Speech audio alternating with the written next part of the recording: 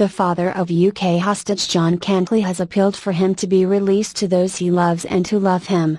The journalist, who was kidnapped in Syria in 2012 and is being held by Islamic State, militants, has so far appeared in 3 videos.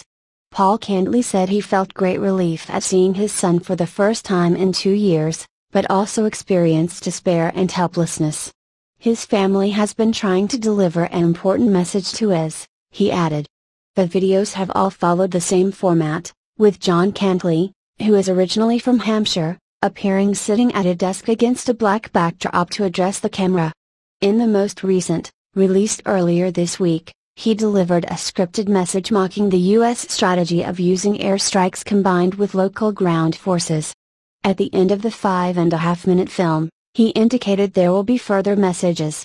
There are no signs of violence in the videos, but, in the first, Mr. Cantlie made clear he was speaking as a prisoner whose life was in danger.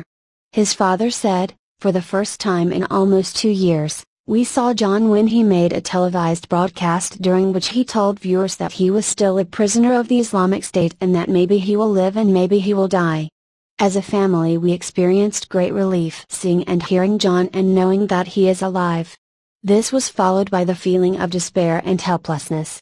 He said when his son was captured in northern Syria while working as a photojournalist, he was seeking out the true story of the suffering of the Syrian people. John felt a strong need to help in the best way that he could, said his father. As an impartial and respected journalist, he knew that he could make a difference by acting as a platform for the world to listen to and take notice, using his journalistic skills for the good of the people, as a friend and as a civilian. The Cantlie family is trying to communicate with us to deliver an important message regarding John but has yet to receive a response, said his father.